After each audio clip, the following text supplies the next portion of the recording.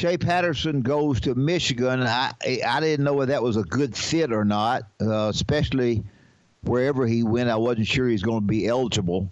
But even beside from that, now that he is declared eligible, why Michigan? I'll tell you, the thing about Shea Patterson, watching him coach, this guy's athletic, and I think Jim Harbaugh is going to be a good enough coach. You got to adjust to him. You know, it's sometimes I see coaches be so hard-headed and say, this is my system and you got to fit it.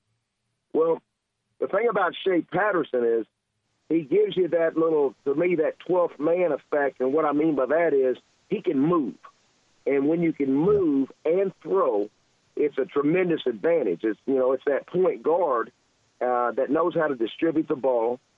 He can extend the play. He can improvise. And I think when you put him in gun and you let him do some RPOs, the read zone thing, read zone pass, I think he's dangerous. And Michigan has a lot of tradition. You know, I don't know the family. I don't know if there was any ties. I don't know that. I do know that he had a good lawyer. I know that. And it's good for him. He gets to play and gets to play immediately. I just wondered about that, Barry. Houston, we got a little controversy over here between Tua and Jalen. Jalen's dad did a little article with a guy, and I think he was just shooting from the hip. Some of the stuff the guy put in the article, I hear from sources, was kind of off the record, kind of a guy just talking. And he said, hey, Jalen screwed up. He opened the door. He let the kid get on the field, and now he dug his bed or made his bed. Now he's going to dig himself out of it. I guess it's a good problem to have, but it seems like this one's getting more publicity than anything. And I know Coach Saban's going to handle it on his own terms. Have you ever gone through a quarterback situation like this, Houston? If so, how do you handle it? Yeah, I've been through a couple of similar, and the thing about quarterback, not like a linebacker receiver, they all want to play. Where receivers and linebackers and running backs, you can rotate them and everybody gets theirs, and, it's a little bit easier. But as far as quarterback, Jalen Hurts has won a lot of football games. And, the good thing for him, he's gotten a lot of reps this spring. He can get better. And there's nothing like competition. And you find out what somebody's really about when you have somebody that has come in and won a national championship. And so tremendous competition. It is good, but it also has to be handled right, because the thing about a quarterback is they'll pack their bags and they'll leave because they want to go play. And this will be interesting to see. And you are going to have a lot of publicity on this thing because all eyes will be on the quarterbacks and who's going to play. But I'll be surprised if Jalen Hurts doesn't start. And the reason I say that is because he's going to, he's won a lot of football games, guys. He's won a lot of football games, and I think he'll only get better in the passing game. But, boy, I tell you, the lefty, Tua, he is some kind of talent, no question. But why do you say that? You would be just because Jalen's won so many games. With me. Won so many games. People here where they saw what Tua did. Of course, it's just one half. He hadn't been scouted. What makes you say you think Jalen will be the starter? I agree with you, Houston. I agree with you. I hear you, Coach. I just believe this, Barry. He did come in for a half. He's played one half, and I mean it was a great half. And he's going to be remembered and go down in history and all that. But I just think it's something, too, when a quarterback has been there and has won so many games, won championships, and he's taken the majority of the spring, right, from what I've read. Is that right? Yes. Yeah. Okay. Yes. And so now, Tua, you talk to Tua, like, Tua, you come in here and during Tua days, roll up your sleeves and go to work. There's a place for you on this football team. Right now, Jalen Hurts is number one. I see it exactly the same way. I think that's coaching. He's got to take his job, and I don't think he took his job, even though he won the national championship. I'm not sure that he did. We've got a change at Tennessee, and I think it's a good change for Tennessee. And a lot of things have been said by the coach, and He's taking the same approach that Coach Saban took. Nobody talks but him, and it's a disappointing bunch of guys who wallered around. And you've got an athletic director who came in and said, we're going to find out why those guys wallered around, which I don't think it was his business. And we're going to find out why we had guys on there that didn't have enough talent to play to start with, which I don't think was his business. You want your athletic director for you because he hired you, but I don't want my athletic director making comments for me. Is that right or wrong? Yeah. The thing about this is the relationship. Your athletic director has been there. He's been a coach, so there's a respect there. I had the privilege to work for Frank Broyles, and one of the things I did is I always went to his office first because I've always heard in the previous times, he's a meddler. He's a meddler. Well, I played for Coach Broyles, so I wanted to hit that first. So I went to his office before he came to my office. And so every off day I went to him and said, Coach, give it to me. What do you think? And got his ideas. And not that I would use every one of his ideas, but there is knowledge there.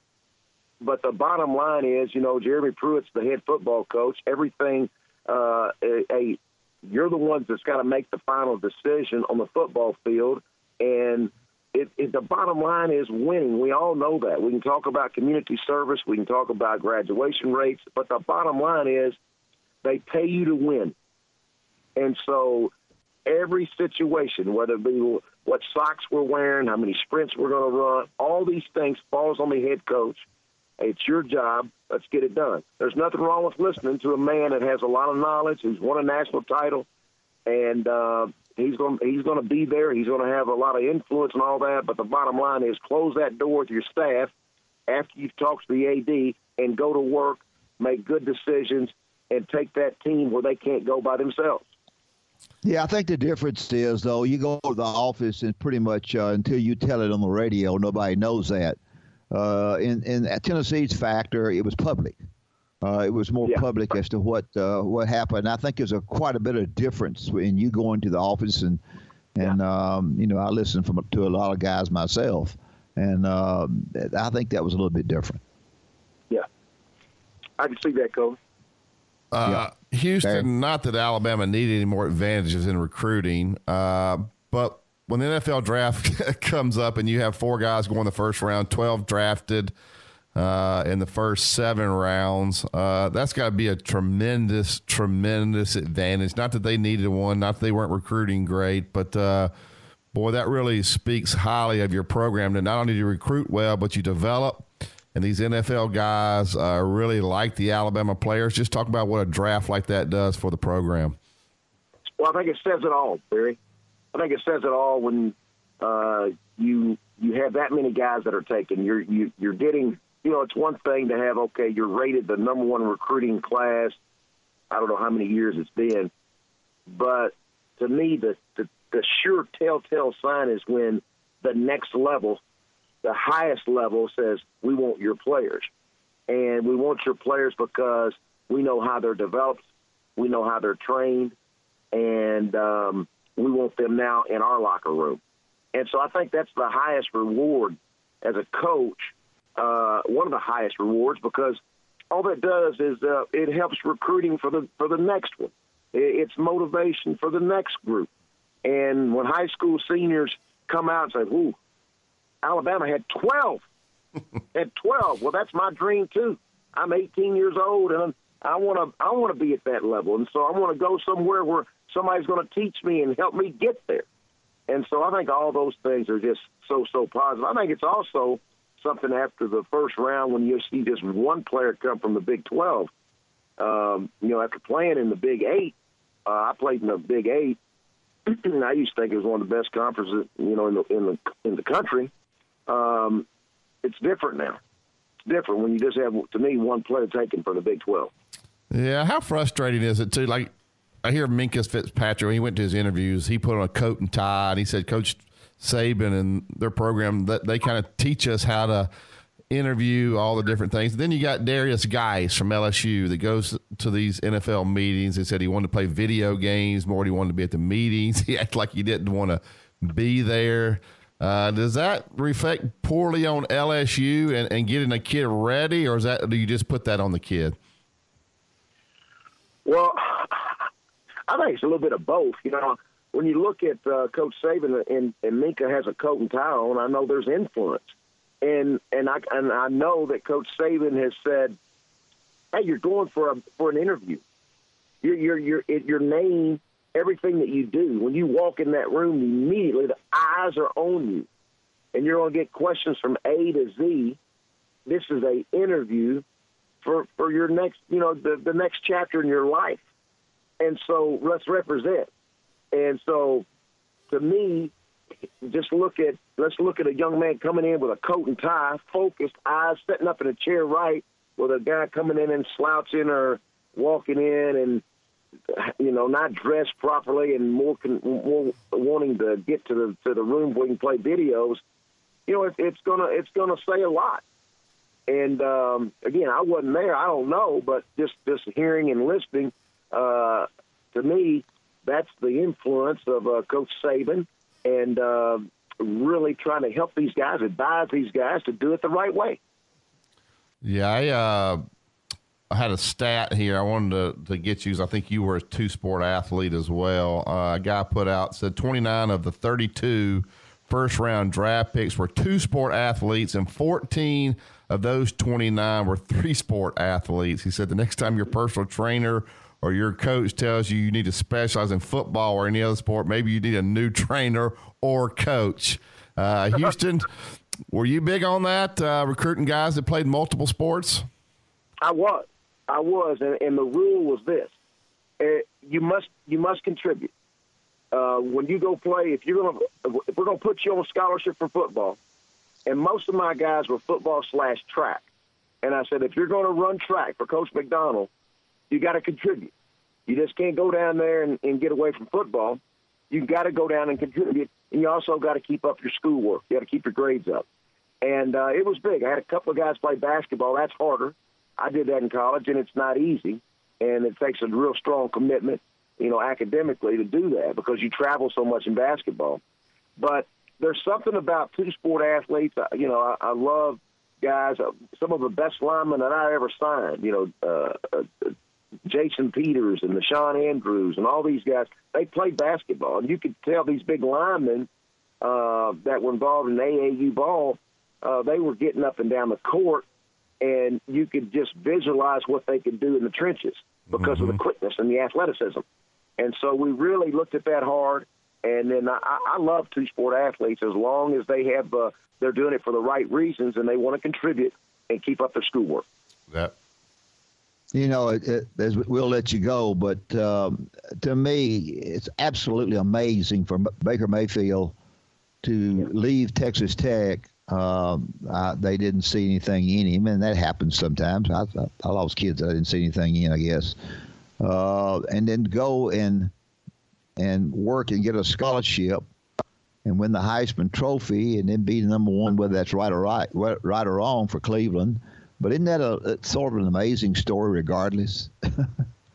Coach, it really is. It's one of the greatest stories ever when you really sit and think about that this guy was a walk-on. And I'm a little partial just watching this guy. He won the Burroughsworth, you know, one of our former players at Arkansas that was killed in a tragic accident. He won the Burroughsworth. The Burroughsworth Trophy is for the best player that started as a walk-on like Brandon Burroughsworth did. And so I followed this guy. And Baker Mayfield, it's just an unbelievable story. And where all he's been, what he's gone through, and to be the first player taken, it's really remarkable. And you just love this guy's competitive spirit, and you hope that he manages all of it and takes it on to the next level. And I tell you, if this offense gets right, and again, I think it goes back to what we talked about earlier, guys. I think you got to adjust a little bit now. You got to adjust to Baker Mayfield. I don't think you can't be putting him up underneath the center and making him the old-fashioned NFL-style quarterback. That's not him. This guy is a true gunslinger in the shotgun, and I tell you, his teammates, I think they kind of gravitate to this guy. He's a magnet, and he has this little this attitude of, hey, follow me. When it's 3rd and 8, I'm going to get 9. So follow me.